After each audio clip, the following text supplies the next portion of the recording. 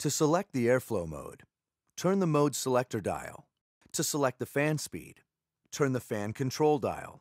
To adjust the temperature, turn the temperature control dial clockwise for hot and counterclockwise for cold.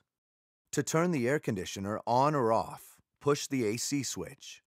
To alternate between outside and recirculated air, press the air intake selector switch.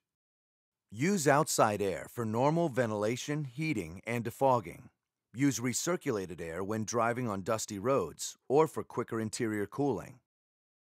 To defog or defrost the rear window, press the rear window defroster switch. To adjust the direction of airflow, open the center vents and move the adjustment knob left or right, or up or down.